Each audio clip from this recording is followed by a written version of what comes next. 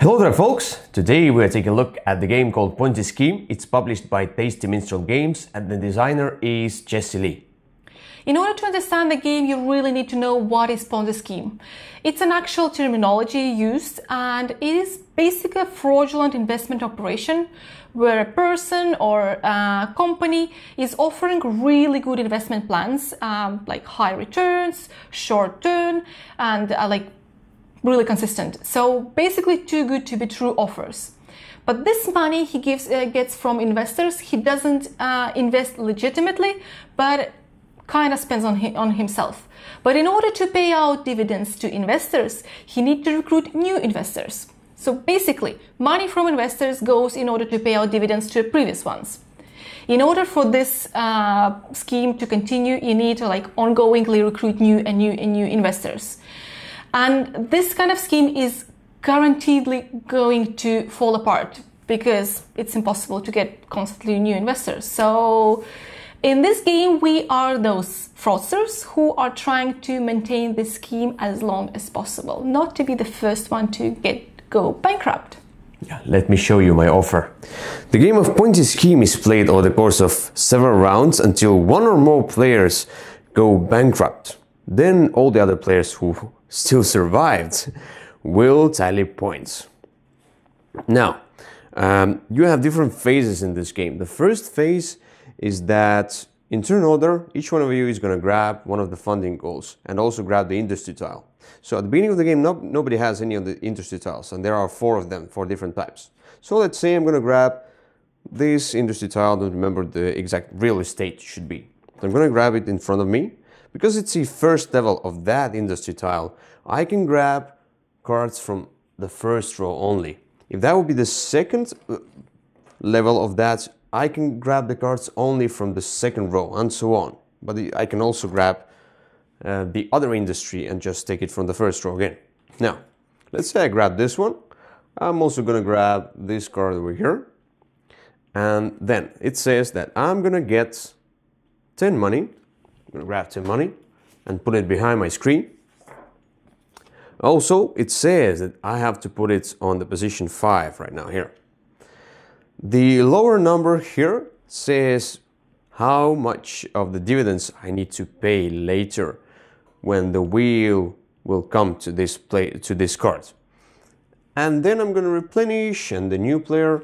Now, whenever you replenish, you always put the highest 3 cards, then the next 3, and the lowest 3 cards, like that. So you have to rearrange them. So this goes like this, and like this. This is a really high card, but you need to pay quite a lot of dividends. Now you all do that. After everyone has grabbed the cards, you do a clandestine trading. Sorry. What is clandestine trading? You have this wallet. Now, starting from the first player, each player can choose another player who has the same industry with. So let's say if I have the red industry and another player has the red industry, we can do a clandestine trading with each other. So what I'm going to do, I'm going to say, I want your tile right here. I'm going to secretly grab some money behind my screen. I'm going to put it in the wallet. I'm going to hand it over to him. Now he looks at this inside here. You cannot say anything about how much money is inside. So he looks at this secretly and he now decides if he accepts the money inside, he must give you that tile. Or he will double the amount, thus basically returning the 10 right here and paying the 10 on top of that, but grabbing your tile. Whatever the decision, you cannot refuse. If it's done, it's done. So let's say he was like, oh, 10, all right, I'm gonna get the money and then I'm gonna get the tile and it's done. And every player would do that clandestine trading thing. Then you're gonna pass the first player marker and then the first player is the one who chooses what card will go out of this pile of cards. And then we gonna see if there is a market crash. Now the market crash happens if there are as many red cards, bear cards in the market here as there are players. Let's say if we play a 3-player game, and there are these cards, then the market crashes. So the market crash basically means that first of all, you'll need to discard the highest industry you have, one of these tiles. Then you also turn the wheel twice. Now, about the turning wheel. Usually at the end of the turn, you turn the wheel only once. And now there's the thing. Whenever the wheel reaches certain cards or a card, you have to pay dividends that are under here. So right now I would have to pay 9. Then this card will go back to its position of, let's say here it's 5, and there are positions of 3, 4, there is no 2 or 1. Then it will go back. So basically what it means, this card will haunt you all the time. Whenever the wheel will come back to this card, it will never go away. You pay dividends in 1, 2, 3, 4, 5 turns, you pay it again, and so on. But as you go further, you always grab a card, the card, you will have many more cards around here, so you will have to pay a lot of dividends. And that's basically it. And you do that until, I said, somebody goes bankrupt. Then the ones who go bankrupt, they are out of the game. And everyone else will score points. So basically they'll score points based on the industry tiles and the level of the industry tiles. So basically if I have something like that, I score 3 points for second level. There should be 6 points for the third level and so on. So, but you score the levels of these. So 1 plus 6, 7 points. And there are also extra points of how much money you still have left behind your screen. You get quite a few extra points. And that's how the Ponzi scheme is played. The components of this game are top-notch. It's TMG, thick cardboards. There isn't much of the art on components, but I like the graphical layout. It's clear. It's clear. And I like the wallets as well. Although this game has paper money, which many people don't like, we personally don't have problem with it, and we understand why it's here, because it has to fit wallet. Yeah, very cool. Now, the game itself involves, for me, more around the players themselves. And every game involves around players, but you know, some Euro games, some German Euro games as well, where you're doing your own stuff, you're building something up, and there's a lot of things on the boards in the game itself. Here, everything depends on the players. How much do you risk? How much do you offer? How much is offered to you? And it's like you can play it with just cutting few things from your own cardboard, doing the print and play. There isn't much of the art. There isn't much of the components different that are moving parts as well. So it all evolves around players. Really social game, I would say. Yeah, so the way there are social games, it's not a social game in sense of a party game, but it's really around people. So I totally agree on that. It depends on the people. Much. And what you really have to mention about the game is theme. Come on, it's unique. It was definitely the first thing that I was sold, because I'm kind of in like fighting financial crime. So I was like, oh my God, really, I have to have it. Yeah, it's the game about economy, but on the other hand, it's about not burning out of money, you know. Yeah, which I really like. Completely different. Yeah, but on the other hand, this layer creates this different, like diverse economy, creates an element of frustration, in my opinion, where like you're all gonna go bankrupt at some point, and you realize that, and you just need to, let's say, survive until another player goes bankrupt. And it can feel frustrating, because the further in the game, the more you feel like, oh, I'm gonna crash, I'm gonna burn, there's not much money, 2 turn wheels, and then it's done, I'm done. And then somebody crashes before you, and they're like, oh my God, I'm saved, I can win the game. So there is that, not about, I'm gonna get the most of something and win the game. It's about, I just need to survive this big loss of money. But it is like super thematical, because if you know about these Ponzi schemes, then you know that it's extremely stressful by the time you have to pay out the dividends. So it gives you that stress, that gives you that frustration. That's, oh my God, am I gonna make it or not? You just need to bear that. You need to understand going into the game that it might have this frustration, and it's not certainly for all people.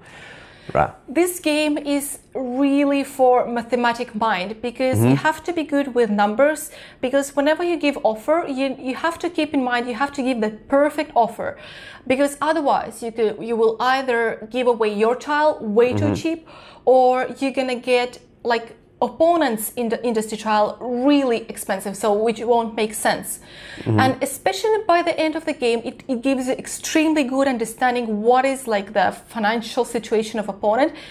Perhaps you might see how desperate he is to get money, and in that situation you might get some tiles extremely cheap. So it gives a lot of that thinking, but like number wise thinking, which is not for everybody. Yeah.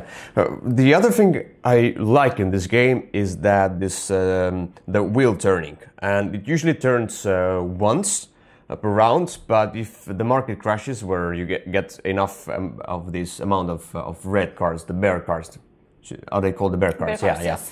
Then the market crashes, and then the wheel turns twice. And at some moments, it's really crucial.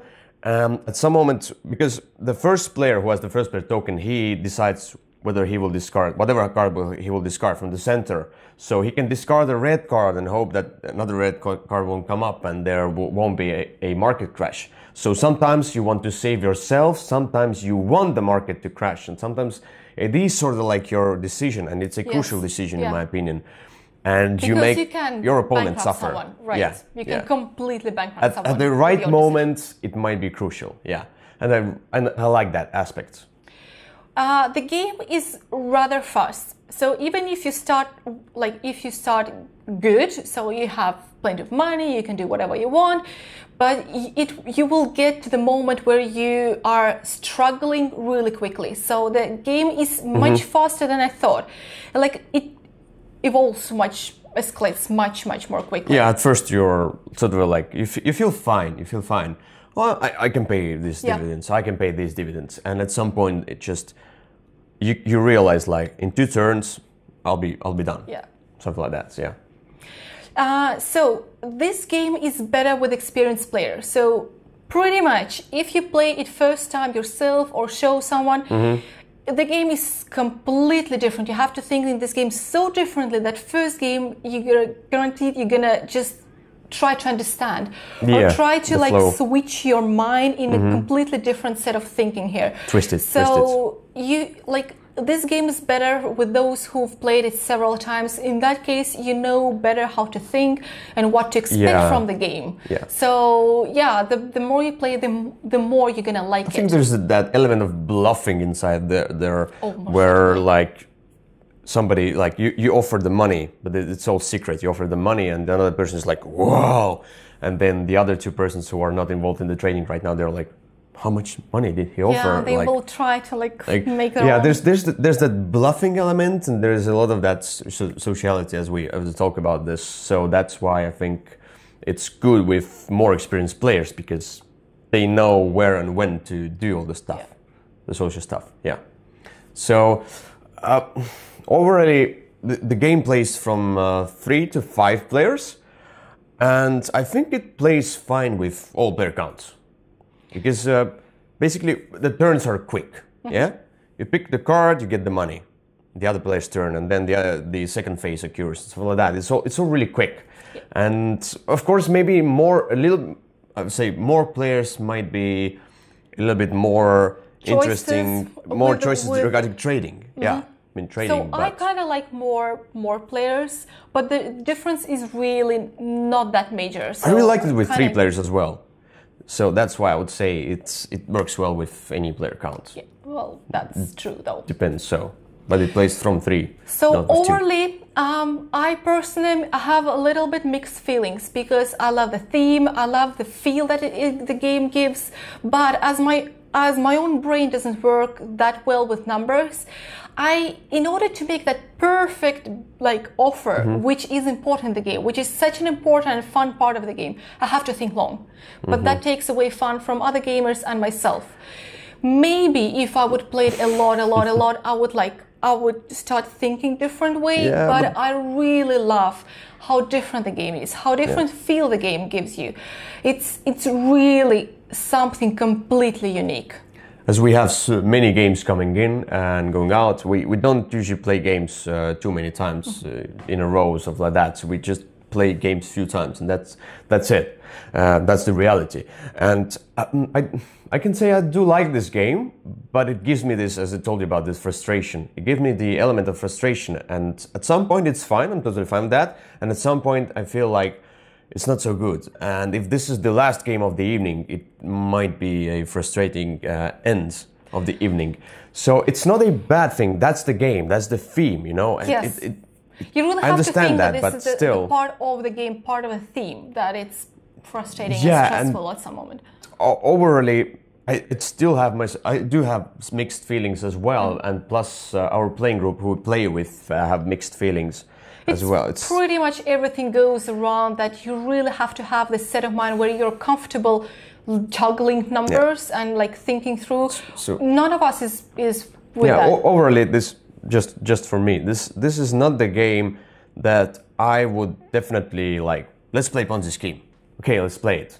It needs the right moment, it needs the right people, and it's sometimes difficult to accomplish on a gaming night. I agree that you need right people for that, but I personally would like to play it more, because for me it's perfect game of challenge. So I'm not good at this, but I want to play more and become better, because I like the idea, I like kind of everything behind it, but I'm just so bad at it.